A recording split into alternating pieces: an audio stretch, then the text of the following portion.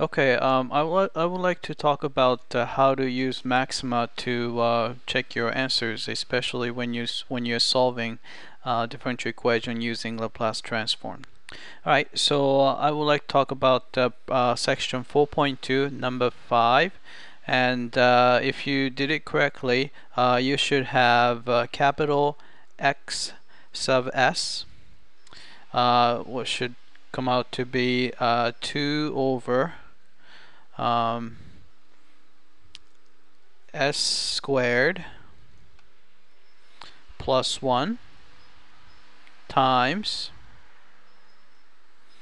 and s squared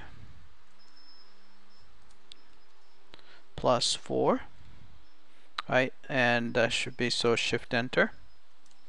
Alright, so this should be the capital X of s, and 2 over s squared plus 1 times s squared plus 4.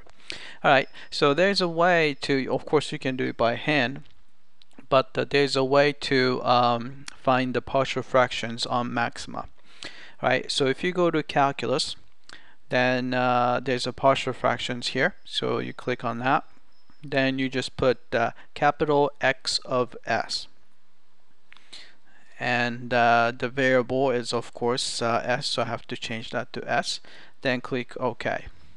Alright, so you can see that the partial fractions are those, and now I can see that this is going to be 2/3.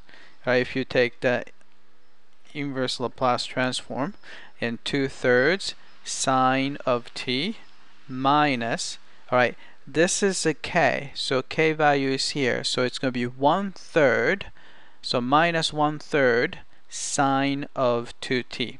Right, so let's see if I can find it using Maxima. So calculus here, then inverse Laplace transform is right here.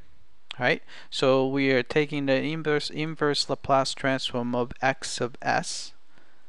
Right, and the old variable is s. Then we want to go back to t. So click that.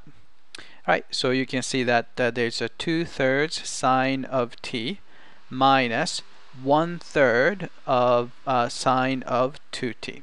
Right, so that should be the solution to the initial value problem. All right, I hope this was helpful.